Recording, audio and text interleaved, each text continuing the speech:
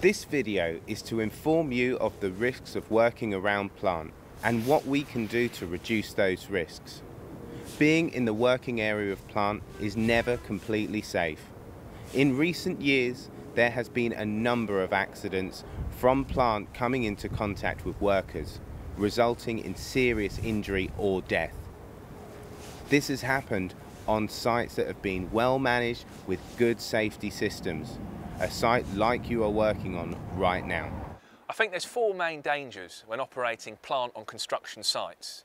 The first is the trades or the site operatives working around you become complacent and blasé about the risks of working alongside heavy plant. The second, from inside the cab as an operator, the vision is very, very poor and you can't always see 100% around you, so there runs the risk of being massive blind spots. The third is the noise levels from inside the cab. Construction sites in generally are pretty noisy, but if you have an attachment on like a hydraulic breaker, it becomes even more noisier. So you might not be able to hear somebody that's calling out to grab your attention. The fourth point is, with all the advances in technology and the safety features and alarms that are built into plant, us operators still need to pay extra special attention because the construction site environment is changing and evolving all the time. So what may have been safe 10 minutes ago may not be safe now. One of the biggest dangers when operating machines on site are operatives entering the work zone. Many trades on construction sites are not aware of the dangers of heavy plants and how limiting the vision is from the operator's cab. If anyone enters your work zone unsafely, stop until it is safe to carry on. Also, warn the operative in a friendly manner of the dangers of excavators or machines on site.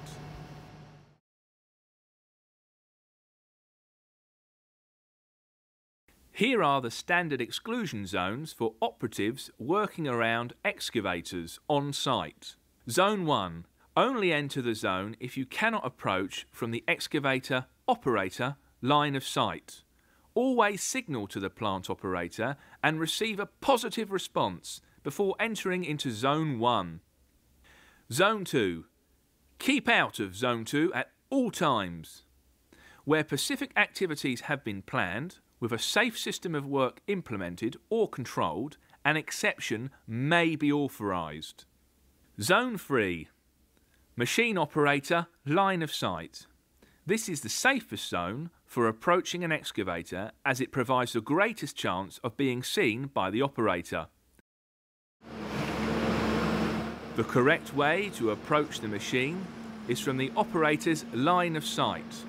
Always call out and wave to the operator to gain their attention. Only approach once the operator has given you the thumbs up and placed the machine into a safe position.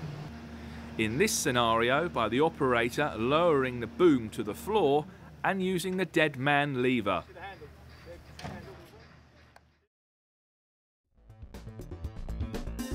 Things to remember for operators.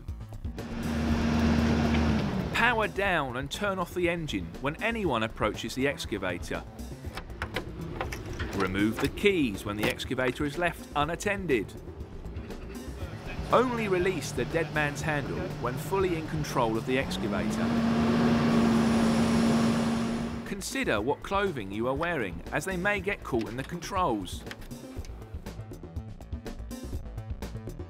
Things to remember for all of us. Don't walk, stand, park or drive within the radius of the excavator. Make eye contact with the excavator operator before entering any zone. Always follow these standard rules around excavators or heavy plants on sites.